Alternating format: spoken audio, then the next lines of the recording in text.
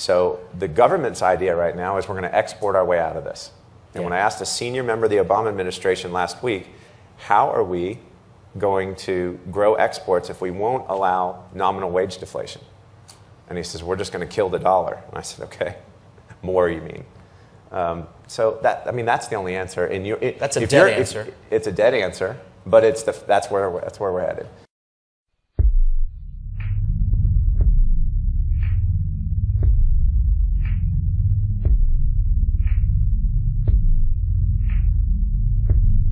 Some might be surprised to learn that the fate of America's economy has already been determined, verified, and announced by the Obama White House. Yet, it has received scant attention from the corporate media. In 2011, economist Kyle Bass interviewed a senior member of the Obama administration about its planned solutions for fixing the U.S. economy and trade deficit. Among the questions he asked was about the U.S. exports and wages. But the question itself was not nearly as important as the response he received from the senior administration official. In fact, this single 7-word response clarifies everything, explains everything, and leaves little else to discuss. We're just going to kill the dollar. There it is, the entire agenda in one short sentence. It explains everything we've been seeing domestically and globally. That one statement makes every other question irrelevant, or otherwise answers all economic questions and explains everything. Nothing else matters. I urge you to ponder that statement and all it implies. Doing so will provide you with the clarity to understand not only what is taking place today, but what is yet to come. It is important to note the specificity of the word kill. Stated in the active voice, it means an unambiguously intentional and deliberate act. The murder of our national currency, the United States dollar, is the ultimate agenda to be implemented under Obama. To kill our national currency will subvert the United States and destroy it from within.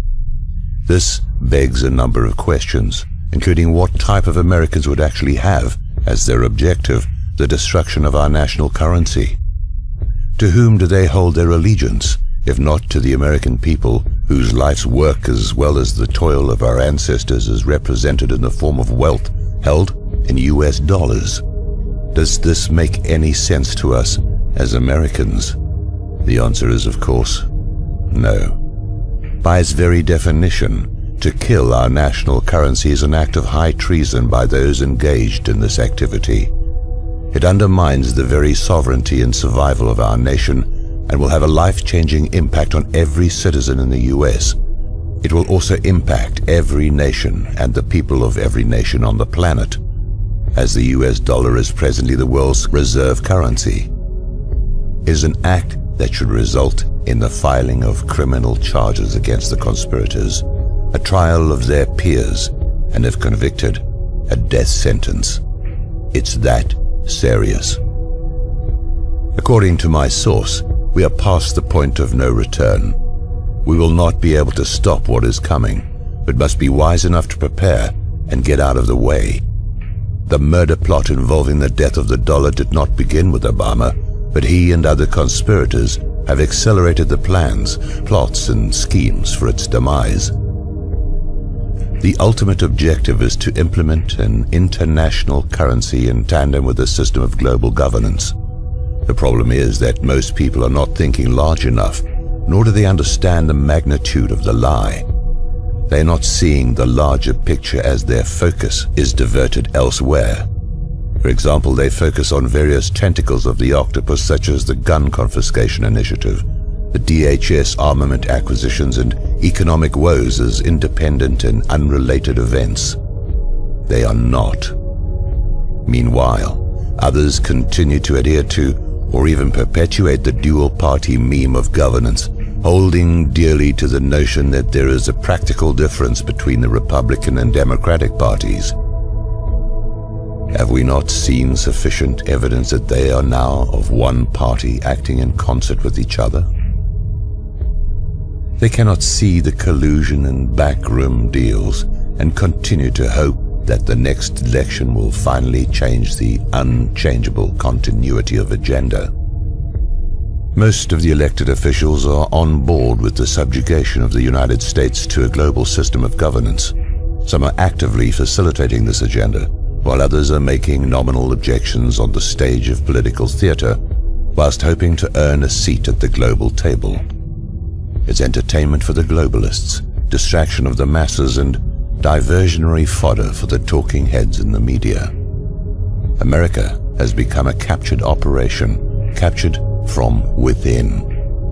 Think of the Vichy French internal collaboration with the enemy, or softening the ground for a full takeover from within. The takeover of America has already happened. The collaborators have already been installed, and we are now on a path to complete subjugation of a larger global system of governance. If you continue to doubt this, how else would you explain the numerous examples of our dual-party governmental acquiescence of self-destruction? Those who are pleased about the new record-setting stock market highs and various other manipulated statistics that indicate our economy is improving will be the most vocal critics of this report, and who will attempt to discredit the validity of the information offered here.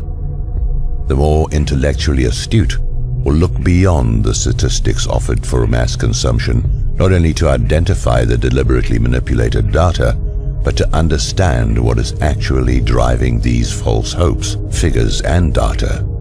It is a magic show, and many are still captivated by the magician's many diversions, failing to realize that we are engaged in a global war, while being simultaneously hobbled by enemy infiltrators from within.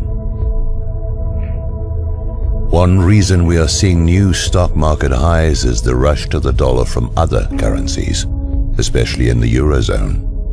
Another reason is the monetization of our debt by the Federal Reserve, despite the previous denials of Ben Bernanke and others.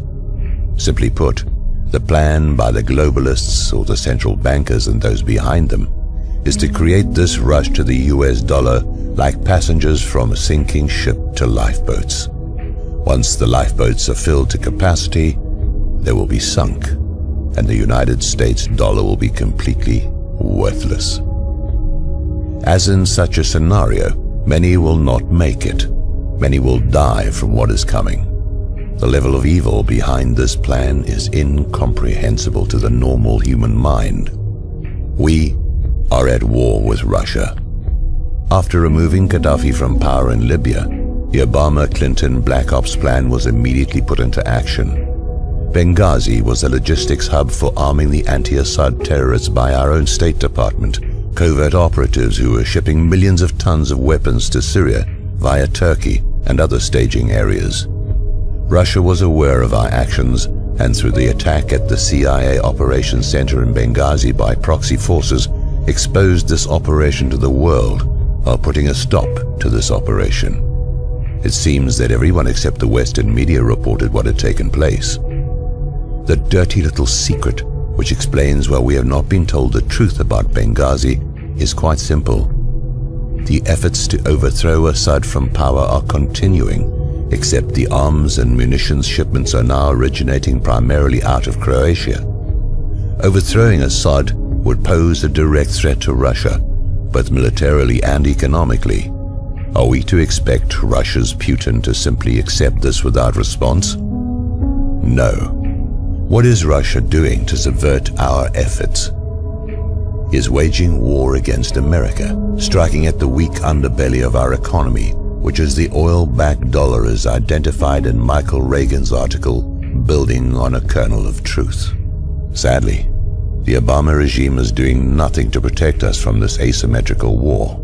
It's as if they are allowing it to take place. Although it was reported in the New York Times, few have paid attention to last week's meeting between Chinese President Xi Jinping and Russian President Vladimir Putin in Moscow. But it was an extremely important event in terms of the planned murder of the US dollar.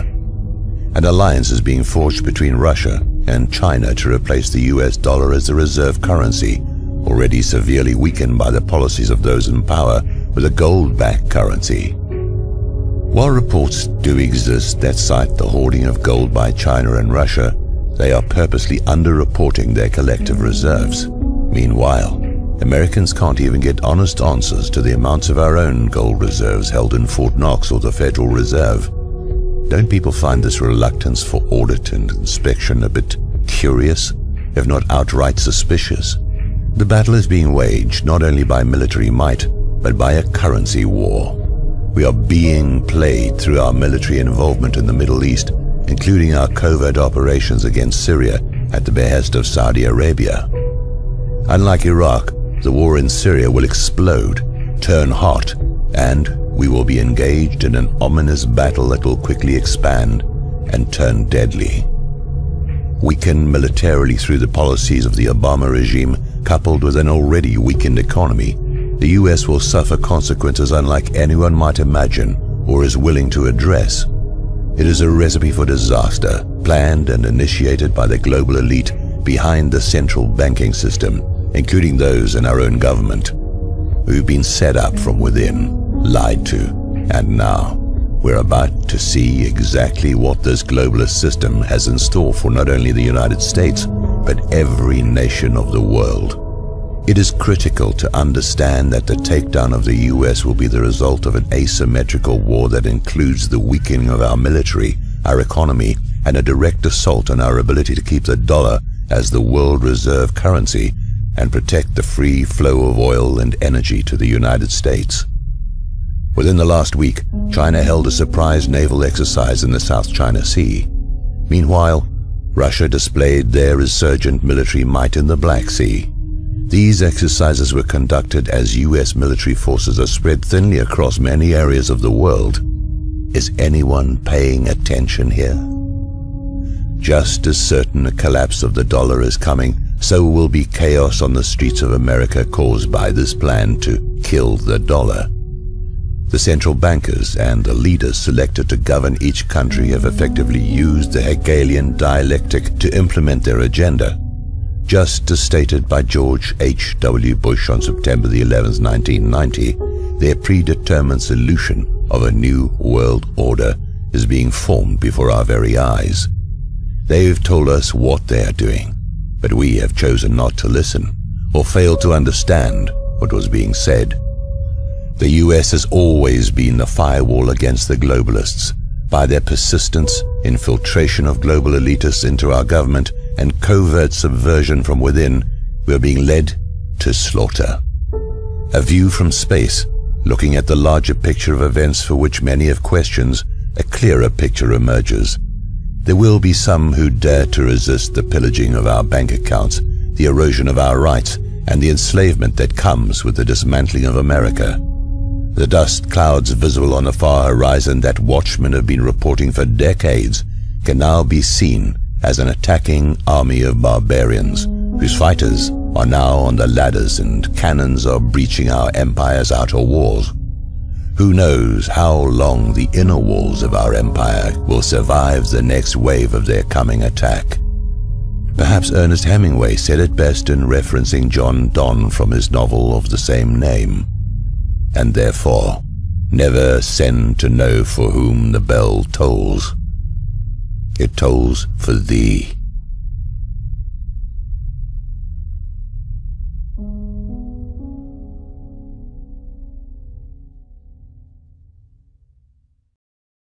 We are anonymous. We are legion. We do not forgive. We do not forget. Expect us.